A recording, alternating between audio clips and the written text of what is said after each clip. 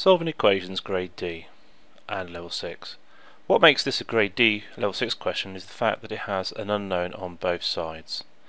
So our first step is to remove one of those unknowns. Now the standard technique we use with equations is to do the same to both sides. If I want to remove one of these y's, if I take away the smaller of the two y's from both sides, if I take away 2y from here, that gets rid of the 2y.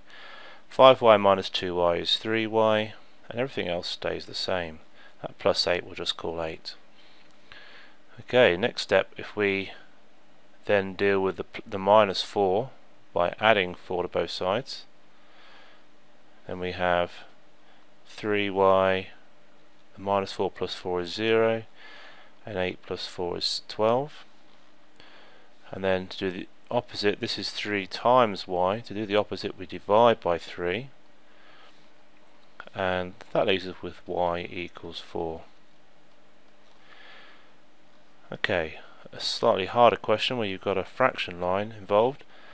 Our technique here is to undo this fraction line. This fraction line means divide by 3. So to undo a divide by 3, we times by 3, and we need to do that to both sides.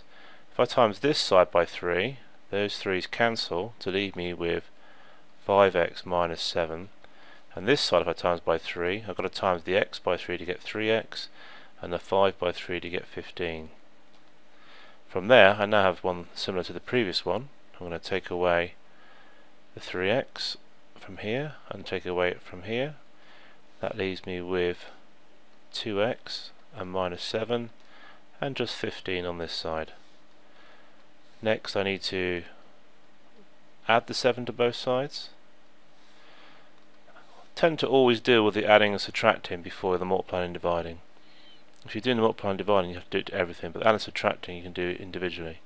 So that leaves us with 2x, the 7's gone, and 15 plus 7 is 22, and now we're just going to divide by the 2 on both sides, and that leaves us with x equals 11.